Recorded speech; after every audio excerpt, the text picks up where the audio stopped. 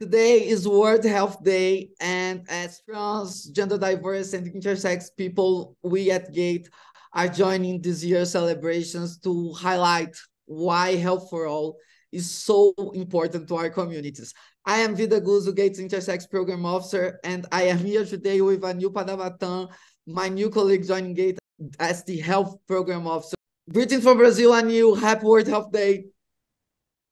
Hi, Vida. Happy World Health Day. Greetings from South Africa. I know this year's theme for the World Health Day is Health for All.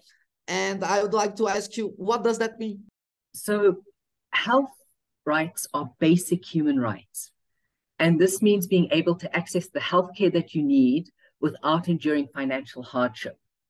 Now, research shows that discrimination is a major reason why trans, gender diverse, and intersex persons are unable to access primary healthcare.